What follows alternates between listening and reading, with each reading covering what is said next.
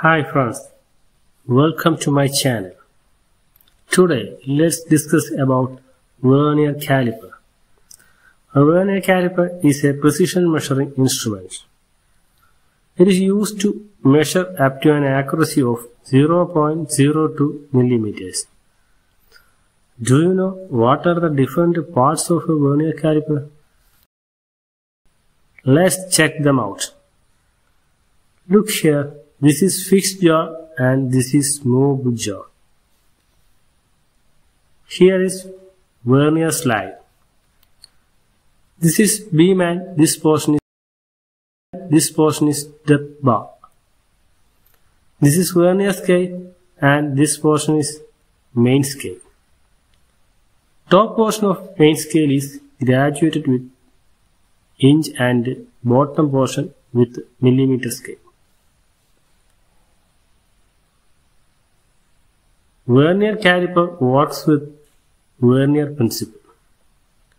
Vernier principle states that two different scales are constructed on a single known length of line and the difference between them is taken for fine measurements.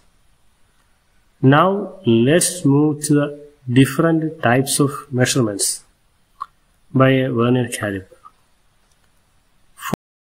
Four types of measurings can be taken by a Vernier caliper. By this way, we can take outside or external measurements. Next, internal measurements. Like this, we can take internal or inside measurements. Third, we can take depth measurements by depth bar. Fourth, we can take step measuring by these two edges. Steps can easily be measured by this method. How to determine the least count of a Vernier caliper? Here, one main scale division MSD equals 1 mm. This is Vernier scale. It has 50 divisions, 0 to 10 markings. Each marking has 5 divisions.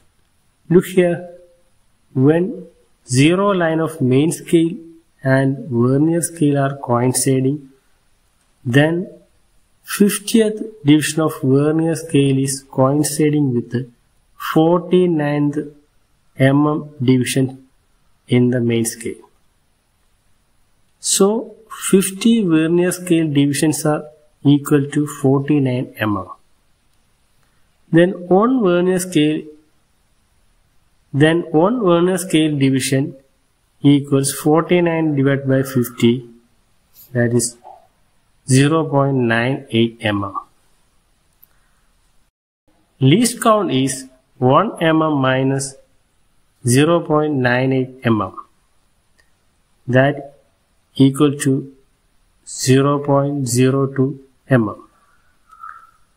Reading of Vernier caliper. MSD plus VSD into least count. Next, we take a measurement with Vernier caliper. For measuring this outside diameter, by this way and lock the screw. First, we find the main scale division.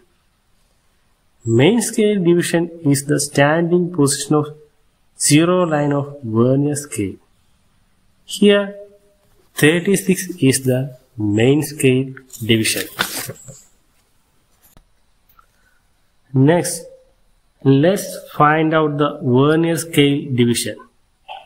Vernier scale division is the line in the Vernier scale which is perfectly coincide with the main scale. That means the Vernier scale division and the main scale line are seen like a single line when they are coinciding.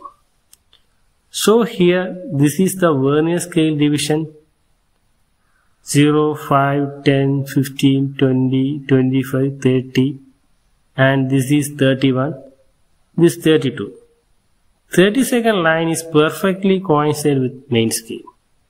So 32 is the Vernier scale division. Then we apply in the formula 36 plus 32 into 0.02, that is 36.64 mm. This is the reading. There is an easier and more simple method for taking this reading. Here, main scale division is 36. This is our Vernier scale division, that is positioning between 6th and 7th line. 6 is completed, so we write 0.6 after 36, then 36.6. If 6th line is coinciding, the reading is 36.60. There is 4 lines between 6 and 7. Multiply the position of lines into 2. That means if the first line is coinciding, reading is 0.62.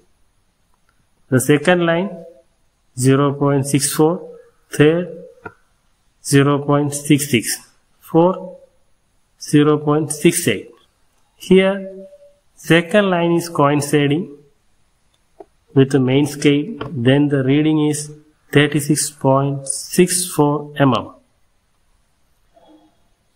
This is the simple method